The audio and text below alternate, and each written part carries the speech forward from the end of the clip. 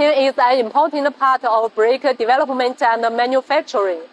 This is our inertia test bench, which can be simulate various indicators of braking performance under load conditions.